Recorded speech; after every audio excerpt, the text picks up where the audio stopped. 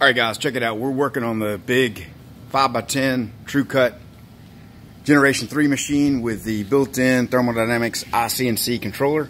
So we've got a drawing, and one of the cool features I thought I'd show you on this is that with this controller, unlike most controllers, in fact, I don't know of any that'll let you do this, you can take a drawing without cam right into the controller, and it will put a quick cam job on it for you and let you cut it. So watch how quick this is.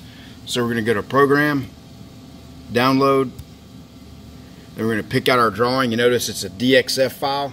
Most of the time you have to take it through cam first.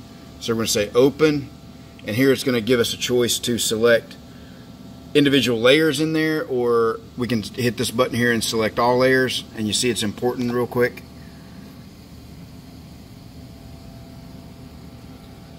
And you notice the all the lead ins and lead outs are already set. Well, my phone's not zooming in very good here, but you get the idea. So without any cam, and we'll go ahead and get this cut and show you what it looks like.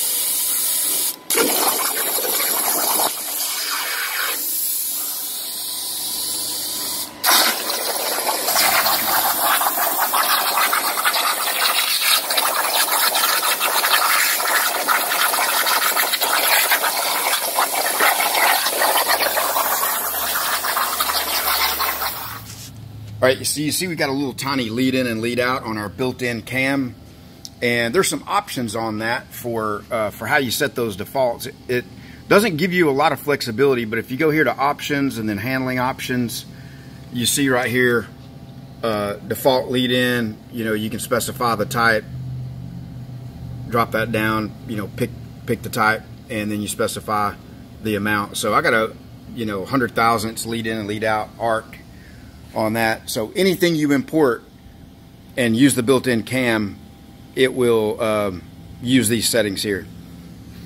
All right, guys, hope you enjoyed the cool feature there with the auto cam built into the iCNC controller on the Trucut G3 machine. See ya.